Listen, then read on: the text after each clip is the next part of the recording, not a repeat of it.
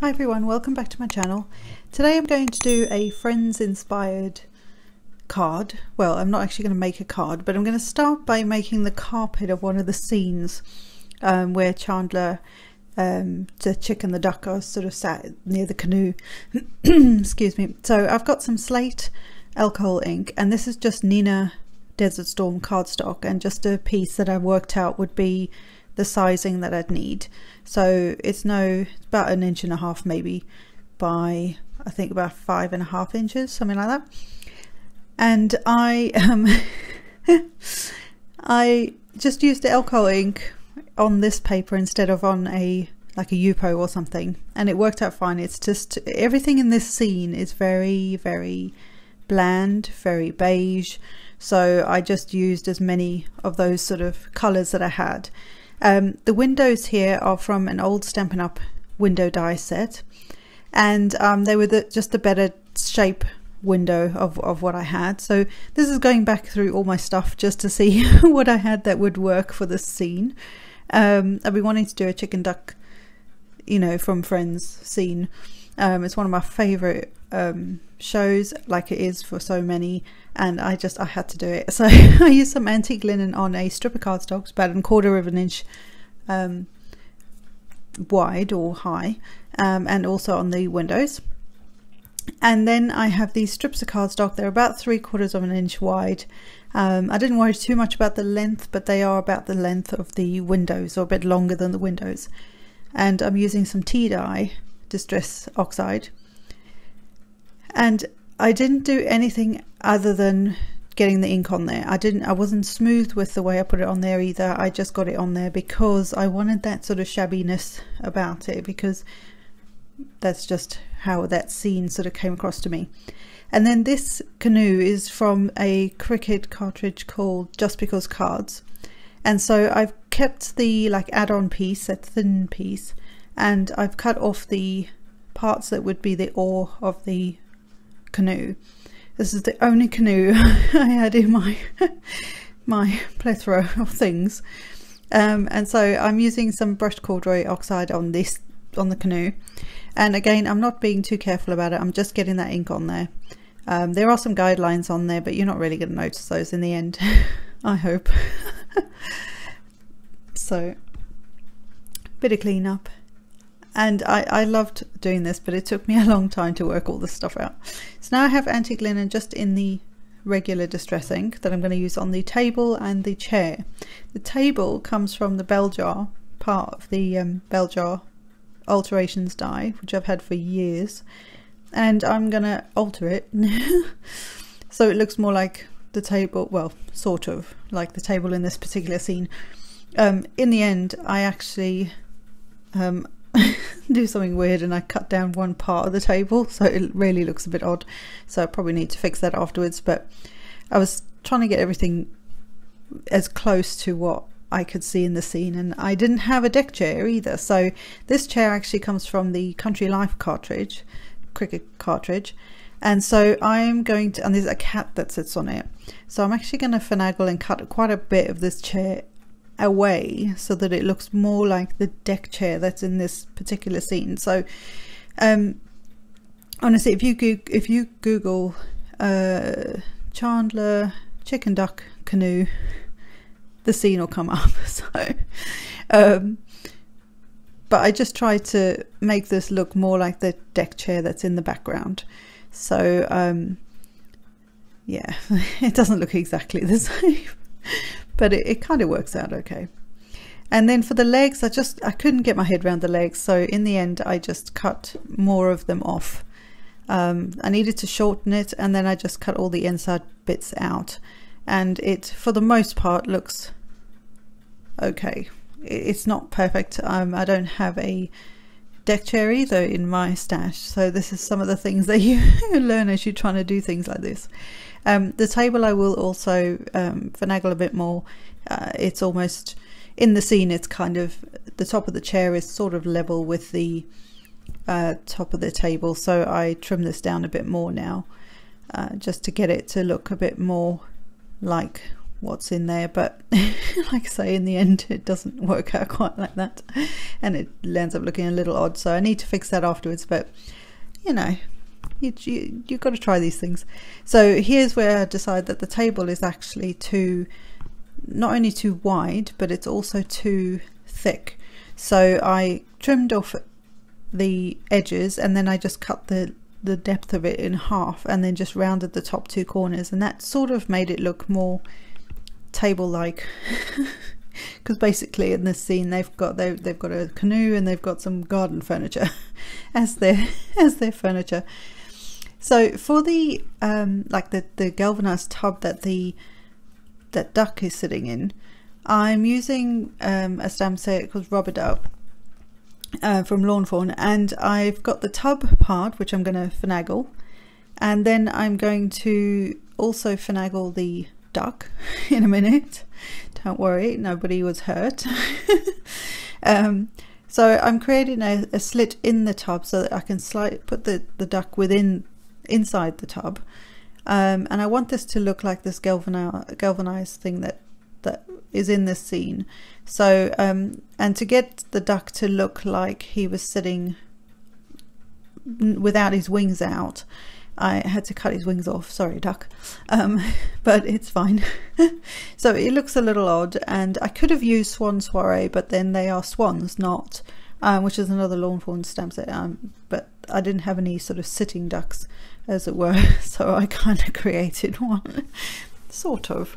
So yeah, it looks like he's got no wings, but you know, it kind of works. Yeah. And then with a white gel pen, I'm just getting rid of the other stamped marks. And then I've got some Prisma.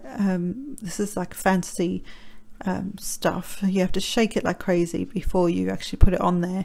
And it kind of creates this sort of... it's got like a... I don't know how to explain it, but it's got like this weird sort of...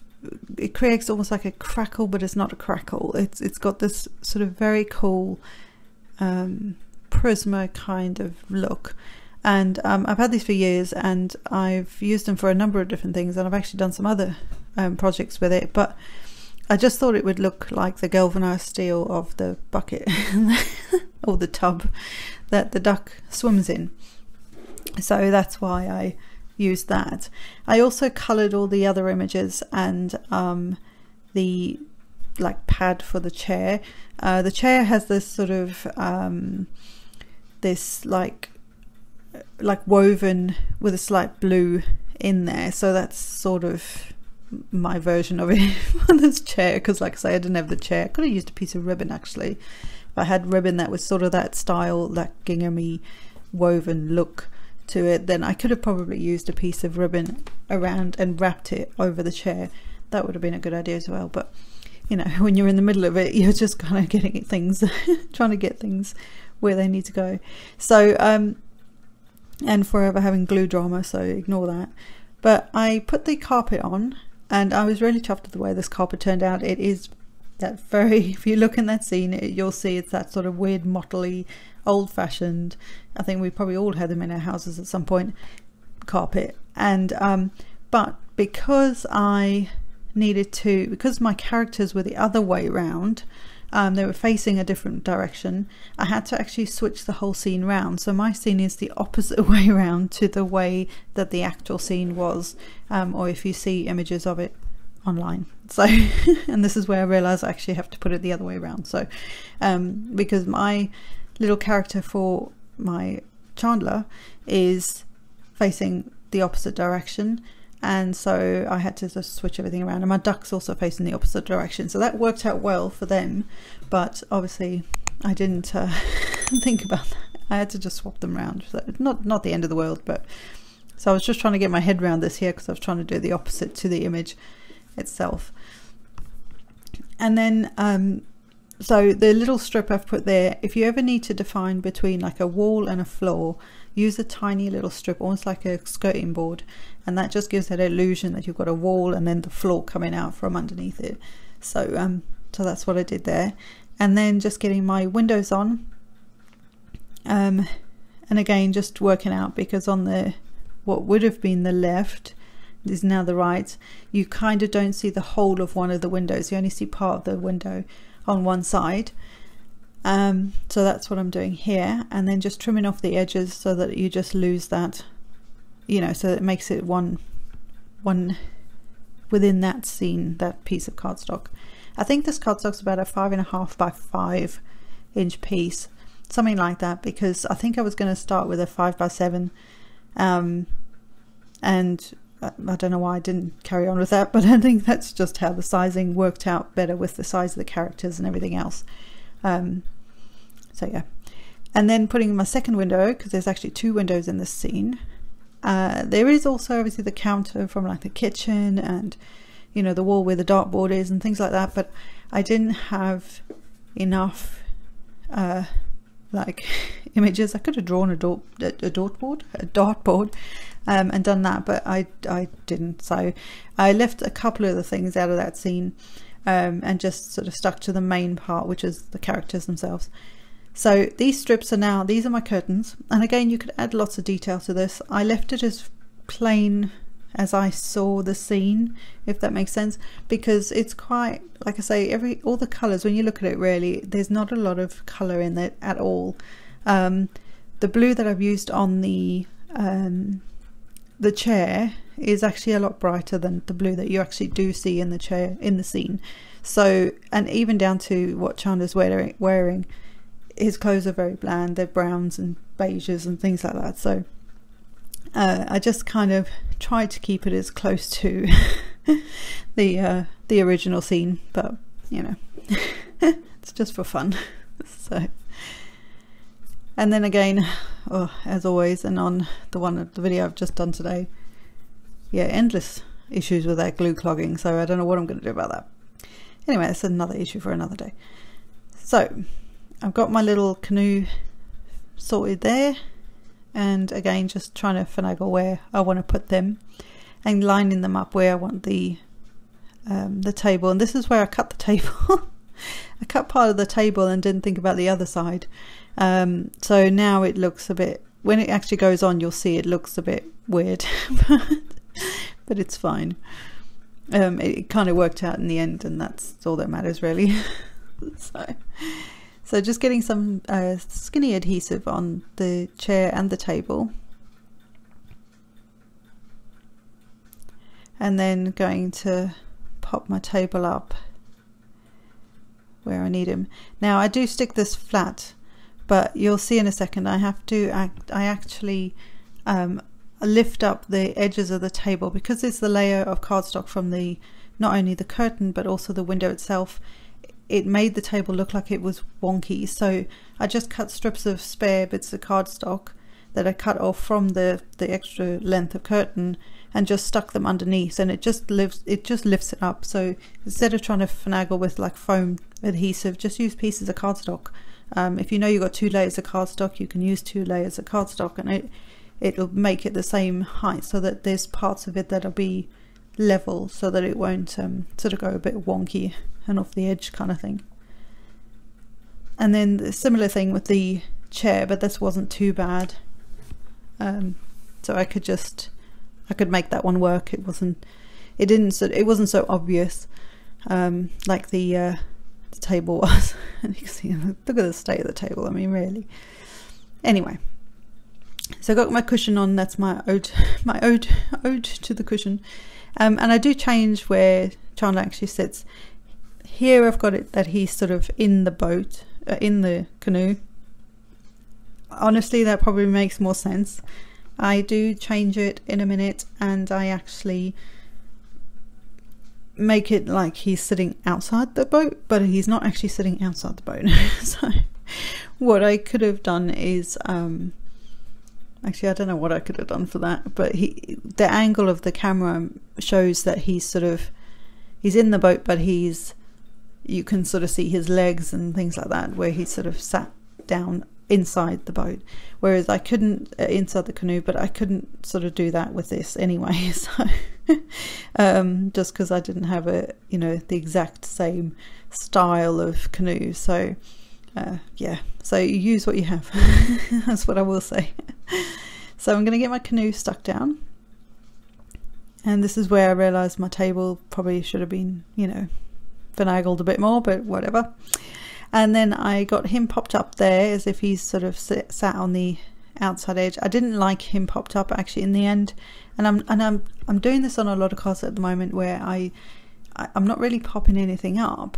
I sort of go back and take off the pop dot and just to keep everything like glued flat, because you still get all that dimension just by the fact that you've got laser cardstock and the fact that you've created this scenery, whatever that scenery is. You're still going to have all that dimension without it being dimensional, if that makes sense. So in the end, I actually take off the, you know, all the sort of foam dots and things from all of them. And again, on my little Chandler boy, he or guy I should say, he sort of dips a bit. You can see it more in real life than you can on the camera, so I will have to fix that with an extra piece of cardstock like I did with the table. So it's just little things like that. And then I've got my duck there in his galvanized tub. And this is where I take all the pop dots off because I just don't like them on there. I just decide they don't work. He just looked a bit odd. So I stuck him flat. And I did stick him on the outside. Now, because originally I was going to stick him on the inside of the boat, I mean the canoe, I didn't colour his feet in. So I also need to go back and colour his feet in. So I also took the pop dot off the little chick and stuck him flat as well. And then the windows, I realised that I didn't actually have anything in them. So the pieces that actually die cut, those sort of holes, if you like, to create the frame of the window, I could have actually used those to create some, you know, the actual glass. But in the scene itself, there is actually, I think it's like Venetian blinds or something in the window. So I just made it work because it was a bit late at this point to suddenly start thinking Venetian blinds. So what I could have done is cut the frame completely out of the window, and then just added a piece of cardstock and maybe sort of drawn some sort of slats or something in a brown or a beige. So it gave the illusion that there was a blind, like a Venetian blind hanging up there. But I just worked with it at this point. By the time I'd done all the digging and the sorting and the thinking and the trying to think outside the box and everything to find all these different things that would work for it, I was done with trying to do this. So yes, my table is probably the most disappointing thing on this card. And I didn't make it into a card. It's kind of like my homage to Friends because I adore it like so many.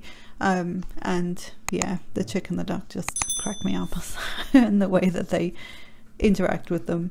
I just adore it. So I hope you've enjoyed this, guys, and I will see you next time.